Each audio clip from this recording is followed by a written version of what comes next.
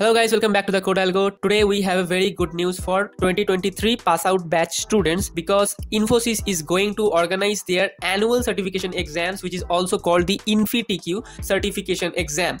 Why this is very good? Because through this examination, a pre-final year students or a students who is in third year, he will get a job at Infosys. The registration is going to start from the 26th November 2021 and the end date of the registration is not yet declared. And the registration link is also in the description as well as in this blog. Roles and salary which you will get through this examination is the first one is a system engineer or AC role is for 3.6 LPA, and the digital specialist engineer role or DSE role, the salary package is 5 LPA, and the specialist programmer or SP role and its package is 8 LPA. So as we can see that there are basically 3 roles they will hire, and this is a very good opportunity because you will get a job at your pre-final year or the third year, not even fourth year. So it is a very good opportunity. Okay, so if we talk about the eligibility criteria of this exam is B, BTech, ME, MTech, MSc or MCA students who are graduating in 2023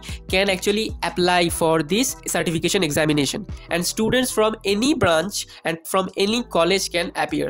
So it's open to all, and there is no percentage criteria. Anyone having any percentage or any CGPA can apply for this examination. So now we will talk about the selection process of InfyTQ examination. So at first you need to appear in the certification round, and if you are able to score 65% or above, then you will be called as a Infosys certified software programmer, and you will also get an interview call for the system engineer role, and as well as you will eligible to appear in the advantage round. And if you qualify in the advantage round, then you will get an interview call for digital specialist engineer or the specialist programmer depending on your performance. Okay, if you do not qualify in the advantage round, then you will be interviewed for this system engineer role. In the certification round, if you score 65% or above but you do not appear in the advantage round, then automatically you will get an interview call for system engineer role.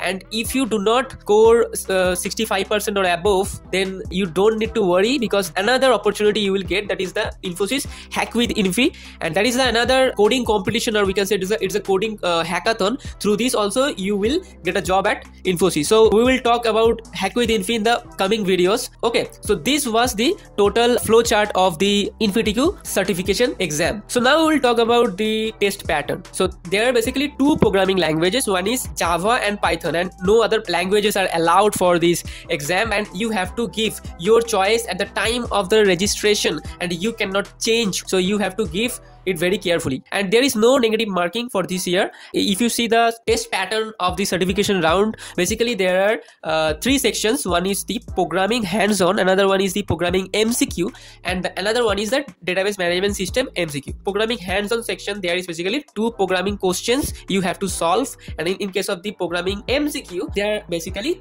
10 questions, and in case of DBMS also there are basically 10 MCQ questions. So in this certification round, you have to score 65% or above. You will get 3 hours of time for the certification round. Now we will talk this test pattern for the advantage round. The advantage round is totally programming round. There will be basically 3 programming hands-on questions, and you will get 3 hours of time. So before going to the syllabus, I just want to say like and subscribe if you found this video informative. Okay, now we will talk about the syllabus. If you are choosing Java, then you have to brush up your knowledge on introduction to programming, object-oriented basics, array and string, polymorphism, abstract, final and interfaces, and the recursion. So these 6 topics are important for the Java. If you are choosing Python, then you have to brush up the introduction to Python, algorithms, control structure like if, else, and collections, functions, and object-oriented programming concepts through Python. Now we will talk about the DBMS, which is common for all. Now here you have to study about introduction to DBMS, searching and sorting,